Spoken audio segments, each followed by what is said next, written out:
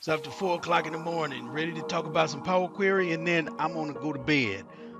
This is what we're gonna talk about is a full anti-join. A lot of people ask about doing a full anti-join, but it is not one of the joins that's in the Power Query interface. What is a full anti-join? Basically, a left anti-join and a right anti-join appended. Let's say you had a class that met on Monday and on Wednesday, and you want to know who went to either Monday or Wednesday, but not both. But one other thing we're going to talk about today is the brand new XLOOKUP.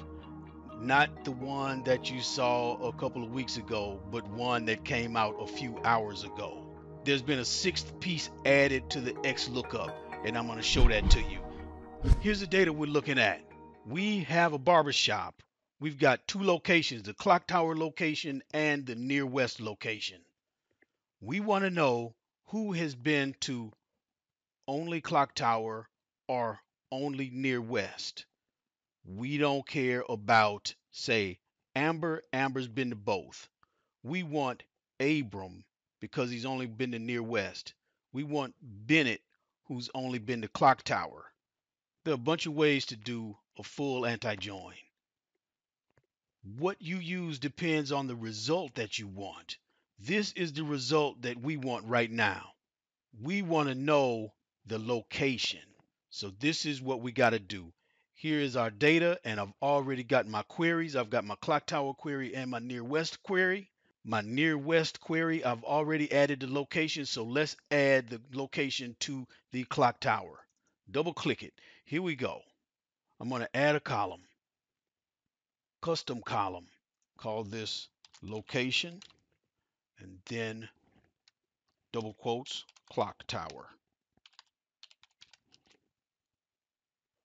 Okay. Next, I'm going to append these two queries. Go to Home, Combine, Append Queries as New. My primary table will be Clock Tower, and I'm going to put Near West underneath it. Okay. There's everybody and their locations. Next, an inner join. Combine, Merge Queries. Merge Query as New. I'm going to do Clock Tower and Near West. Match up client and client. Inner join. Okay. Let's call this my inner join. I don't need anything other than this first column. Go here, right click it, remove other columns. Do you have an idea what I'm about to do next? Watch. We're going to do another join. Combine. Merge queries as new. I've got my append one and then my inner join. Match up client and client. Now, which join am I going to use? The left anti-join. Here we go. Left anti-join. Okay. I'm going to slide over. There shouldn't be anything here. Right. Those are all nulls. I do not need this column. Right click. Remove. Now I'm going to sort. Column. Sort.